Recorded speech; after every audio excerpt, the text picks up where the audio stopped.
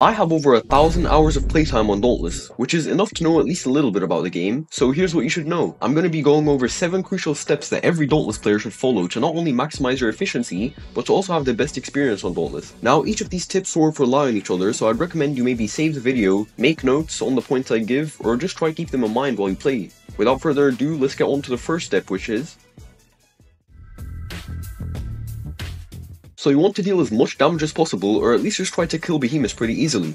Well, how do you expect to do that if you don't spend your resources wisely? There are some weapons or pieces of armor that are objectively better than others. Like for example, take the Koshai weapons. They have a built-in perk that increases your damage by 50% for the next few attacks after you don't attack for 4 seconds. I don't know about you, but that sounds a lot better than say healing for 50 HP. And this isn't just the case for weapons. You should be looking for pieces of armor that not only have good perks like built-in pulse or cunning or predator for example, but keep in mind that you want their cell slot to be optimal as well. Like the Malcarion's grasp has predator and a finesse cell slot, which makes it a much better option than say Charog's volcanic grips, which give rage and an insight cell slot. You get what I mean? You need to allocate your materials to the equipment that you can make the most use out of. Parts that you see yourself using in a ton of builds throughout your Dauntless experience.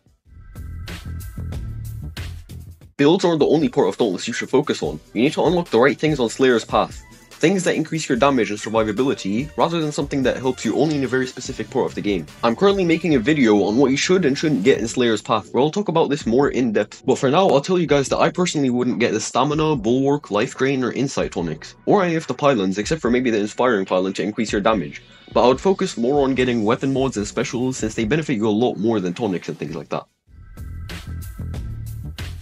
Now sort of looping back to equipment, so you've got great armor and a strong weapon, but there's something missing. Cells. Cells are the backbone of all builds. They are what tie the whole build together, but how do you get them? In Hunting Grounds, a variety of island events can occur every once in a while, and you get 3 to 4 cell cores per event. This means you get 12 to 16 cells on average, and after about an hour of grinding, you can expect to get upwards of about 60 cells, and you can level up a fair amount while doing this too. I would swap between different islands while doing this so you can get a ton of materials while grinding. You've gathered all these cells, but you can't tell the good from the bad. Fear not, because I created a list of the cells worth keeping and the ones you should just recycle. Now keep in mind, the ones I recommend you recycle are sometimes used in very specific builds, but there are better options out there. Also, another mistake that I see a ton of people make is they get 3 or 4 or even more cells at +3, which is completely useless as you only need 2 +3 cells ever, and there's no point in having more than that. So you might as well just recycle them, or you can go to the middleman and combine a +3 cell with 2000 rams and it will become a random cell of the same type. Bounties are a great way to level up in Dauntless, but many players utilize them very wrong. I see people all the time getting bounties and upgrading them as much as they can, then redeeming them while their weapon is at like level 7, and this is wrong on so many levels. Let me tell you why.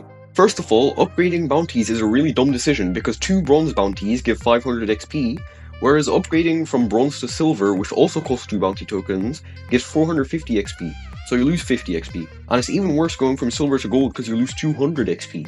The second mistake is claiming your bounties early. It might make you level up faster while at lower level, but it's more worth it in higher levels, so you don't have to fight as much high level behemoths to get to level 20, since you can just get the XP from bounties mainly. When I started out on Dauntless, I didn't watch much Dauntless YouTubers, so I was kinda stuck making really bad builds, not really improving or knowing what to do to improve. But I started watching a couple build videos and my brain subconsciously picked up that info and helped me get better at the game and understand what should be in a build and what shouldn't. And I advise you to do the same. Because Dauntless has a great community with tons of people trying to help you, who've made basically every build you can ever think of or need. Now I'm not just trying to get extra views off you guys, but go maybe check out my videos, maybe some other creators. I mean, there's thousands of YouTubers out there just waiting for you, so go check them out, have some fun and show some love. Okay, so you've made it this far. You've got the best armor, weapons, strategies, you're equipped with knowledge, and now it's your turn. You should try to make your own builds, even if they're very similar to other builds out there.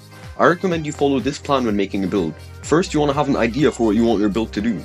Do you want insane damage per second? Do you want to get the largest hit possible?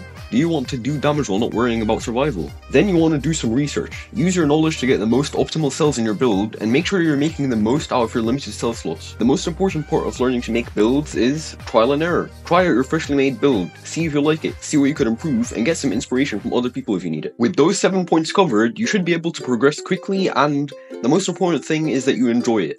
Just like how I hope you guys enjoyed this video, I hope it helped. Let me know if I missed anything, and I'll see you guys next time.